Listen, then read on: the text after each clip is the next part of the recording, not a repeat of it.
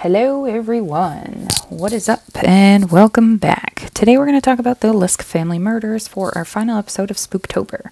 Now on the 31st of October of 2010, which was a Sunday, 16-year-old Devin Griffin returned home and started to go on about his normal activities of playing video games, you know, the jazz. But he soon realized that things were too quiet for his normal daily life. Indeed, it was, not as noisy. Normally there's that ton of noise you just are used to, but there was none of that. It was quiet. He then went upstairs to his mother Susan and his stepfather Bill's room to see if they were awake. He called out to them, but heard nothing. He then went in and he called their name. Nothing again. Now, at first he thought it was a prank, but then he lifted their red blanket to reveal that, in fact, his mother Susan and his stepfather Bill were dead in their beds. After being consumed with terror and hysterics, he ran out of the house and called his Aunt Lori, which is the one that called the police. The police arrived and would find his brother Derek as well, but I'll get into what happened to his brother Derek a little bit further in this. They start piecing together what happened before Devin found the bodies. Bill and Bj, which is Bill's son from a previous marriage, went hunting on like a deer hunting trip and they stayed in a cabin. Well, they returned the night before.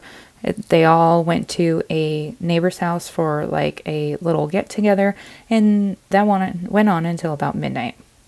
Devin went to spend the evening at his father's house and then went to a concert at church that morning, on Halloween morning.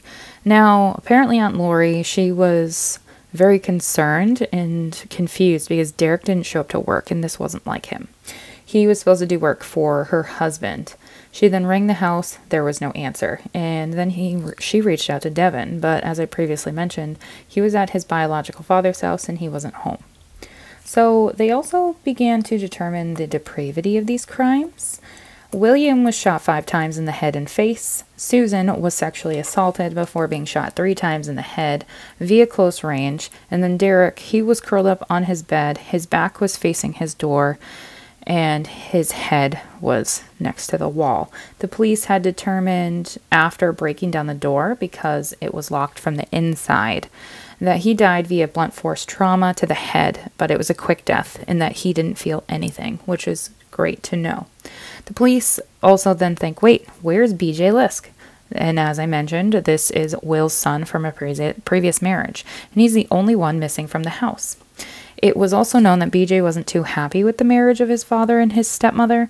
None whatsoever.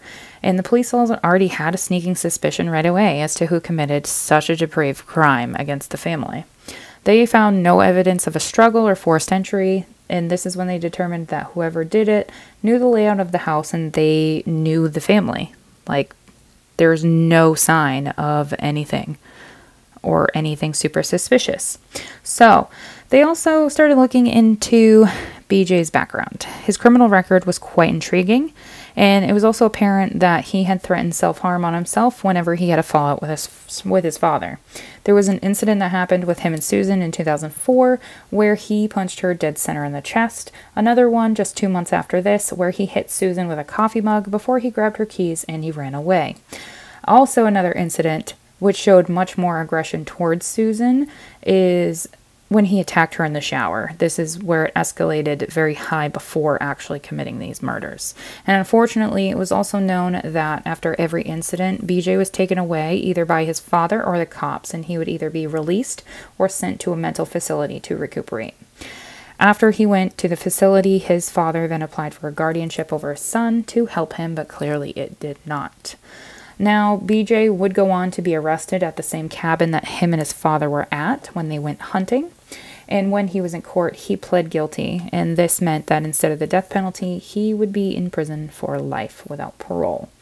That was the conditions of him pleading guilty. Now, the Liske family would endure another tragedy in 2011 while Bj's in prison. Bj committed suicide.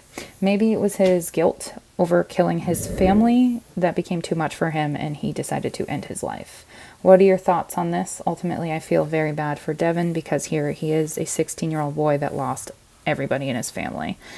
But what are your thoughts? Leave them in the comments down below. I would love to know, and I will see you guys for November's video in a few days. Bye, guys.